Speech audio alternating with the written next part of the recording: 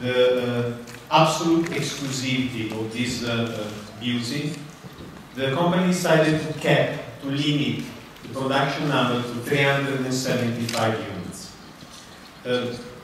In this way, we are sure that the view of this car on the road is an unforgettable sight by anybody getting in contact with this car.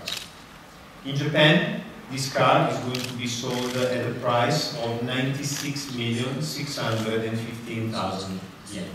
Mentioned, we have a requirement for heating to escape the car as efficiently as possible.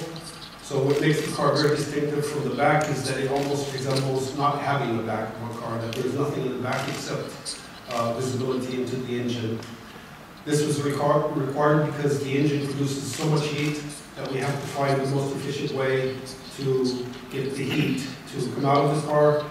Tail lights are obviously a restriction for this. They have a large area, so we've minimized the tail lights on the car to allow the maximum air to come out to this area, so that you'll see that the tail lamps are just a very, very fine strip of light on the back of the car, giving us more surface area for the heat to come out of the back of the car, and to increase also the amount of space that we have for the diffuser on the back of the car, which is a very important element that we use to create downforce on the back of the car.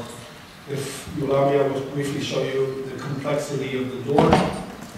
And you will see that one of the more interesting areas of design is this area here.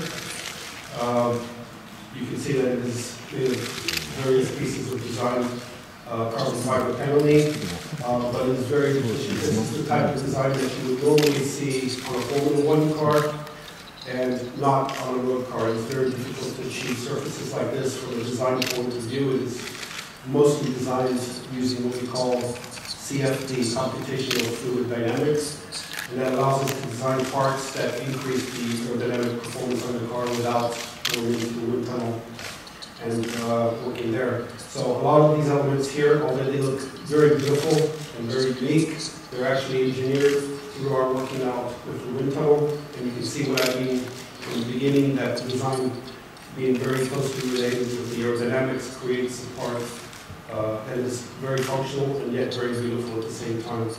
So we have various elements that when you come close to the car you will see are very unique, but this is only one small part of it, and like I said, the car has many, many elements that are very unique in that sense.